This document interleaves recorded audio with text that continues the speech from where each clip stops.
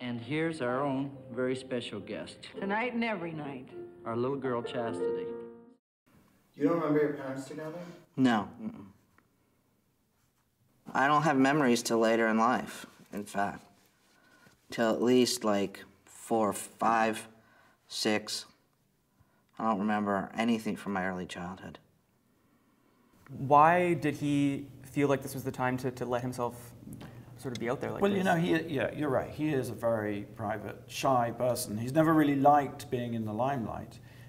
But he also realized if he did it, it was going to be done in public. Yeah. You know, he couldn't do it in private.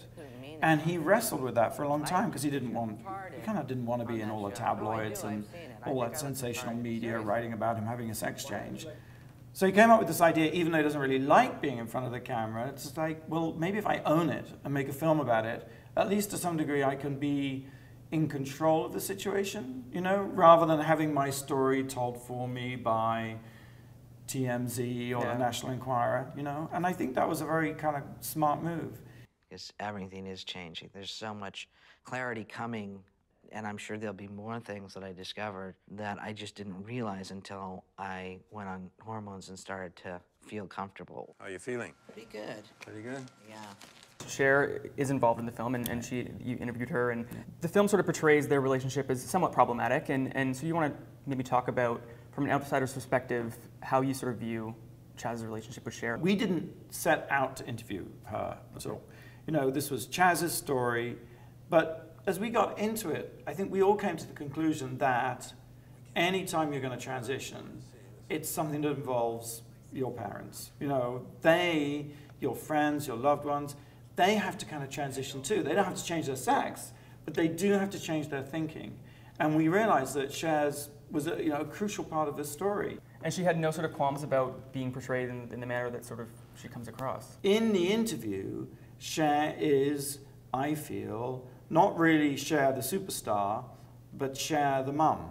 And she just is very upfront and honest and direct in a way that I think is incredibly brave. You know, some people have said, oh, you know, she has so many gay fans, aren't they going to be upset with her? And I think not. I think her gay fans will, as any fan, would respect the fact that even though she is a huge superstar, she came to this interview and just told it from a very honest perspective as a parent. You're nervous. No, I'm not. Come on. Because if you have any hesitation, we're not sweating.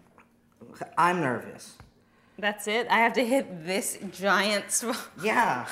The film does focus on Chaz, but it also very much focuses on his girlfriend, Jenny. And that's an interesting situation because, assumingly, Jenny was a lesbian and was with Chastity. And they go from being lesbians to a heterosexual couple. In the beginning, he didn't have much of a sex drive. And now he has a very high sex drive, and I don't need sex as much as he does.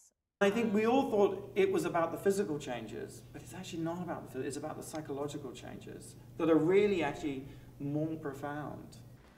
I hope that in watching this film, people can see that it isn't so weird, it isn't so freaky, it isn't so threatening, and that they can just let themselves be who they are. And in so doing, understand the predicament of transgender people and create an atmosphere of understanding and tolerance. What's next for Fenton Bailey? I'm going to get a sex change. Is that going to be a documentary? Why not? Good night, everybody. God bless you.